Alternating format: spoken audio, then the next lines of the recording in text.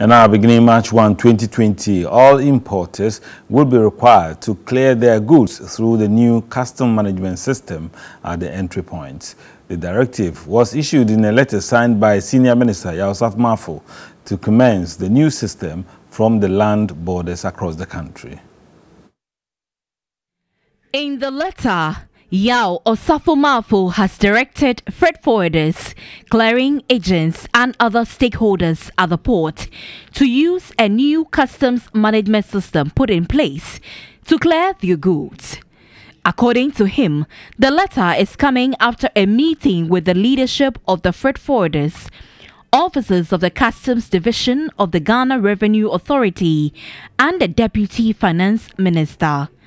Hamley, Paga, Alubo, Aflao and other land borders will be used.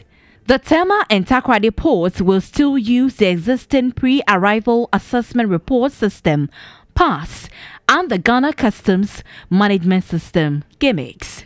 The directive is coming at the back of several agitations from stakeholders in the port community, especially the freight forwarders. They have argued that the implementation of the new customs management system will create problems at the major ports of entry, which will eventually become an extra cost to the importer and the exporter.